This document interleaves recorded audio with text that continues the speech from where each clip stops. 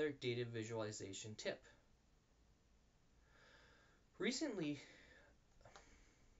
a recent monthly report on investing, and I noticed they used a I was looking at a monthly report on investing, and I noticed that they used a default chart like this that has the labels here on the bottom.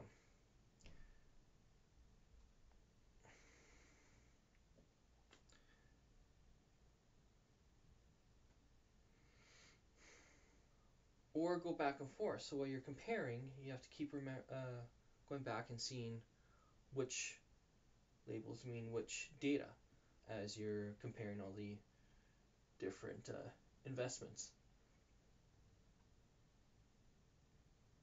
Okay. I was looking through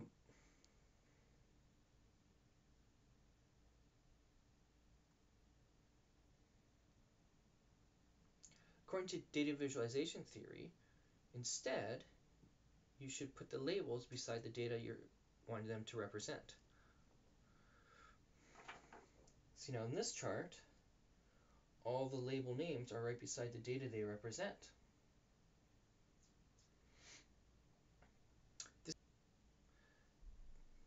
This makes it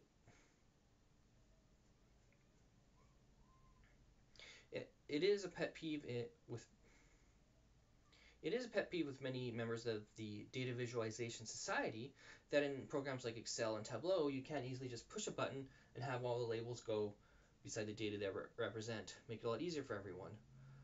Right now, why am I looking down there? It is a pet peeve with many.